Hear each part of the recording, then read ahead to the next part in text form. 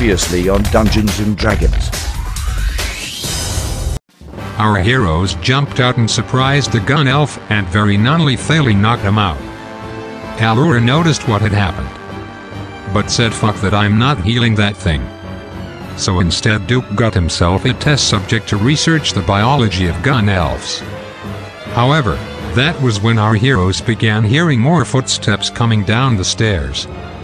Unfortunately for him, our heroes did not make even the faintest of sounds as they viciously and non-lethally knocked him out too. To stop the other pirates that would inevitably follow, Chad ran up into the next room, taking a seat with a bullet disguised as the now definitely just knocked out pirate closely behind him as Allura hid the evidence. Unfortunately, two of the pirates recognized Chad from the beach. However, the luck gods desperately wanted our heroes to win as Bullet managed to convince the third pirate the other two were insane.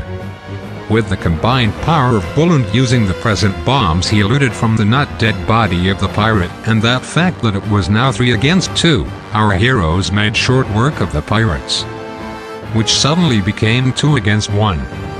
Meanwhile, in the other room, Duke began his very ethical research.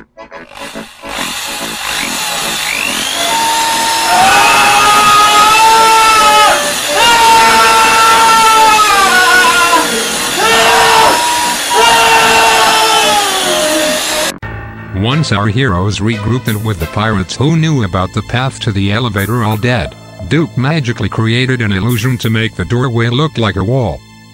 Our heroes then had a very relaxing wait as none of the pirates could find them through the illusion and bug swarms. Eventually, everyone had made their escape except for Allura, Bullet, Chad, and Duke. Allura and Duke took the elevator down normally, and then Chad and Bullet destroyed it so no one could follow. They then both floated down the elevator shaft thanks to the Featherfall ring. As our heroes made their escape back through the mine, our heroes had a chance to reflect on their abilities. Duke used his new knowledge of gun elves to put together all the necessary spells for hog wrestling. Bullet decided missing is overrated. Allura completed her mail-in courses for Wizard College. And Chad decided dying sucks, so he'll just live forever.